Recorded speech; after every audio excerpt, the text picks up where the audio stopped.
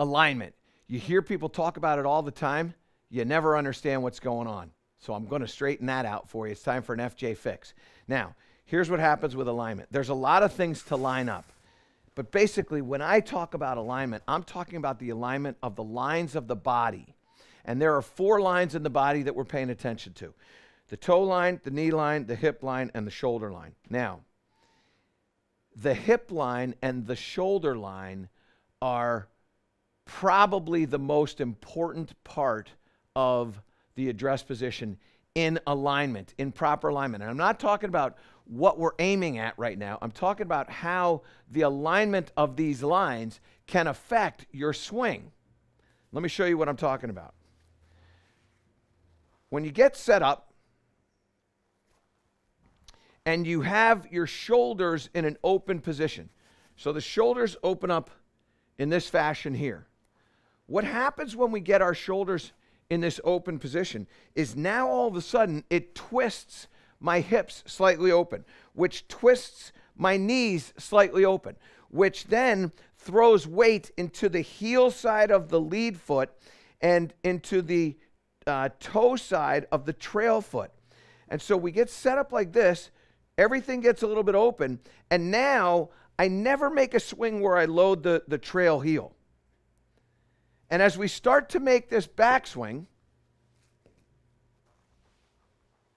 because I'm not loading that, what I tend to do is I tend to rock my hips. So I'll tend to rock here, my hips will go that way, my shoulder's going to hang on the forward side, and then I'm going to stuff this club into the ground. And with your wedges and 9-irons, the club that have a lot of loft, you're going to pull it.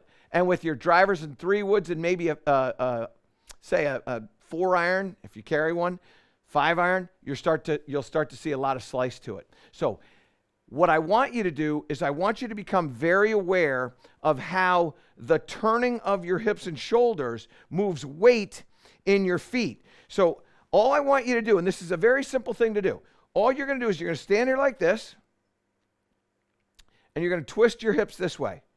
And when you twist your hips, what you're going to feel is you're going to feel weight in the heel of that foot, pretty light in the toes. You'll feel a little bit heavier in the lead toe and a little bit lighter in the lead heel.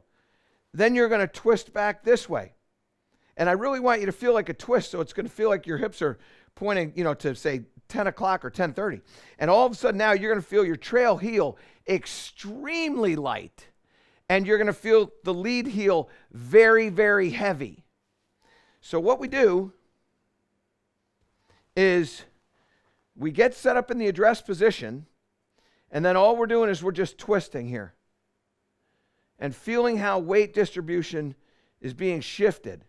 And now when you twist those hips, like my tendency when I play is for my hips to get open and my shoulders to get open. So I'm constantly working on this. So what I'll do is I'll twist my hips like this. And when I feel like my hips are putting the weight, distributing the weight properly in my feet, now I look at it and go, well, that ball position just feels so forward. So what I'll do then is I'll just inch up and get that ball position to where it's proper. And now here, I feel like I can make a really good full turn and hit a little high draw. And you can see that golf ball start out to the right. Now it's twisting back to the target, and it goes over the target because my ball speed increased. That ball speed got up to about 117.5. That ball carried 182 yards. But you can see it had a nice high draw, came right down on the target. And the reason why the power increases is because I'm able to get that weight into that trail heel. Once you get into the trail heel, now you can really, really swing at it with confidence and know that the speed's going to increase. When you get set up and you have that really forward ball position and your shoulders and your hips get too open, now all of a sudden what you're doing is you're getting weight distributed poorly into the feet, and as a result, you make a swing where the hips are sliding out, you're stabbing that club into the ground, you're losing all kinds of consistency and all kinds of distance. Pay attention to the weight in your feet. Make sure it's the same, both left side, right side. Make sure that it feels the same in the feet. When you start to do that, you're going to make a very functional motion that will create extremely good results, and that is an FJ fix. to improve all parts of your game. Subscribe to my channel and click the link below.